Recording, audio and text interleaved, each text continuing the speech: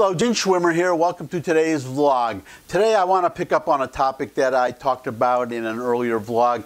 I think maybe more than one earlier vlog. A complaint that we've been hearing from our Democratic friends, specifically the talking heads on MSNBC, CNN. Here's a headline: MSNBC's Hayes. Crazy to me, everyone's still carrying coronavirus briefings live. On Monday's broadcast of MSNBC's All In, host Chris Hayes stated that it's, quote, crazy, unquote, to him that media outlets are still taking the White House's coronavirus briefings live, quote, when you've got the My Pillow guy getting up there talking about reading the Bible, unquote. Hayes began by saying that Trump uses the briefings as, quote, propaganda sessions, regularly spewing misinformation and lies when he is at the podium. They have morphed into something akin to Trump rallies without the crowds, unquote. And without much viewership from CNN, I would also mention, and MSNBC, because their ratings are really nothing to write home about. There are not that many people watching. So first of all, given that Chris Hayes is on MSNBC, I don't really understand his complaint about MSNBC broadcasting Trump's briefings, because nobody's watching MSNBC anyways, except for your average far-left liberal who is going to disbelieve anything that Trump says anyway. So I don't see the problem. I guess the problem is that Fox News and other stations are broadcasting these briefings. I'm going to help him out with his problem nevertheless, but first of all, I just want to mention this Mike Lindell, My Pillow thing that they're worried about. If you saw yesterday's briefing, which would be Monday, I'm recording this on Tuesday, you're seeing it on a Wednesday, but if you watched that briefing, Trump had some of the captains of modern industry coming up to the podium in the Rose Garden talking about what they have been doing to help get us through this virus, mostly producing masks and ventilators, things like that, or expediting the production of these items or their delivery. I think they had somebody from UPS up there at that briefing. But Mike Lindell, he's the My Pillow guy that you see on TV. He makes pillow casings and sheets. No, he may make the whole pillow. You know, I haven't really paid attention. But he was talking about his company gearing up to produce masks. I think they already are, but they're gearing up to produce 50,000 masks a day, I think. I don't remember if it was a day or a week. I think it was a day. I'm pretty sure he was on TV earlier today talking about it. But as you can see, liberal talking heads such as Chris Hayes, they have a problem with that because, well, I don't know why. I guess it's the part about reading the Bible. I don't understand this war on religion, this problem with religion about the very mention of God.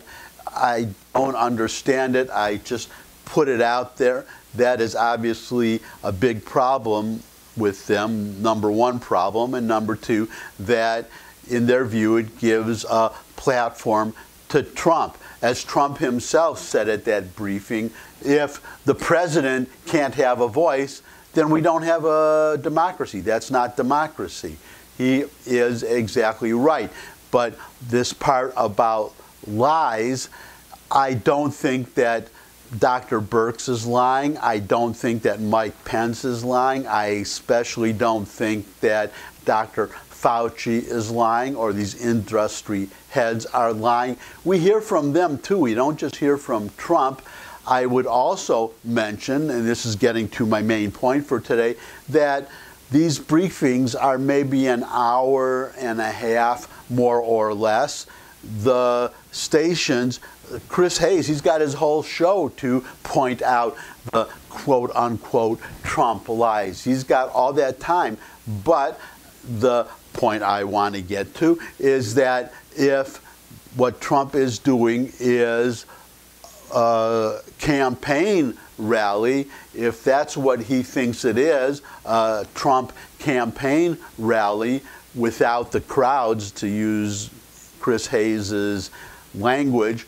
If that's what he feels, then it would seem that the fairness doctrine would kick in, and Biden, as the presumptive nominee, maybe we have to wait till the primaries are over, but I think the networks would do it anyhow. MSNBC, CNN, they can do it if they think that it's harmful for Trump to have an hour and a half every day.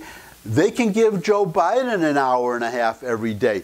Broadcast Trump's 90-minute briefing, and then immediately following that briefing, broadcast a 90-minute briefing from Biden. In fact, they could even give him twice as much time, 3 times as much time.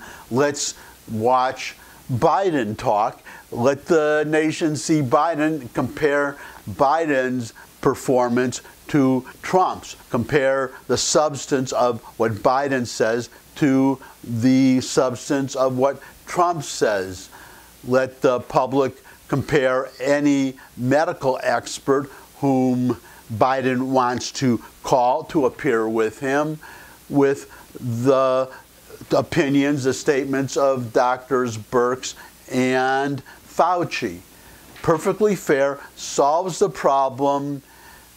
Go ahead, CNN, MSNBC, put your money where your mouth is. I don't think they're going to do it. In fact, I am 100% confident that they would never do that, because Biden can't be coherent for, I don't know, 5 minutes, let alone 90.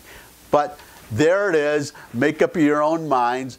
And while you're doing that, thumbs up if you like this video. Share it with anybody you think would also like the video. You can put any comments or suggestions to help Joe Biden and our Democratic friends. Put those in the comment section below the video. You can put any questions you might have, as well as any suggestions for future topics.